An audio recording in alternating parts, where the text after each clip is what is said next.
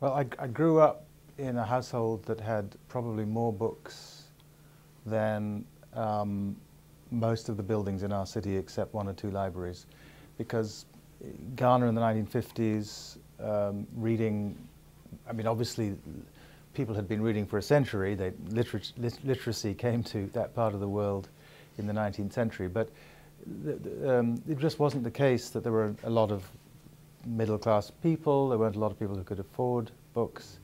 So I grew up with more books, as I say, than certainly anybody in the neighborhood. And in fact, our book collection, especially the children's book collection, was a kind of neighborhood library. Other kids from the neighborhood would come, and my mother would let them read in the house. They would sit on the stairs or on the veranda, and they would read. And of course, she read to us, and she was herself a children's book writer. She wrote children's books.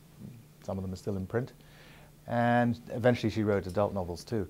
But what really started her off, she was an artist actually, my mother. She was a painter. She went to art school. She studied seriously, both in Britain and in Switzerland and in Italy after the Second World War.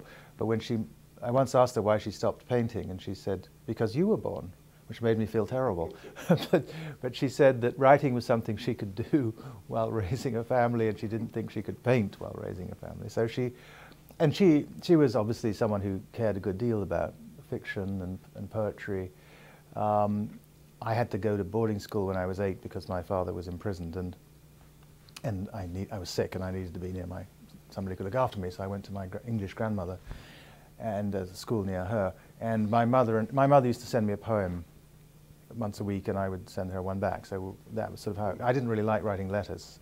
So she said, "Okay, let's exchange poems." So I wrote poetry from a very young age. It wasn't very good, but it was how I communicated with my mother, who was a rather better poet than I was. So I guess the point is, I grew up with a writer mother. My father also told us, especially I mean, my father was a great anecdotalist. He was a great storyteller. So he would sort of tell us about his day in a way that was somewhat let's say literary. I mean, in other words, on the edge of fiction and non-fiction. But he also told us canned folk tales. And my mother's first published book was called Tales of an Asante Father, and it was basically a retelling of canned folk tales that my mother had heard him tell us. So, you know, this is all very young, but I mean, it doesn't seem to me terribly surprising that my sisters and I were all brought up to, my younger sister writes poetry still, to write, obviously, I mean, not just in the normal sense of literacy, but to express ourselves in these ways.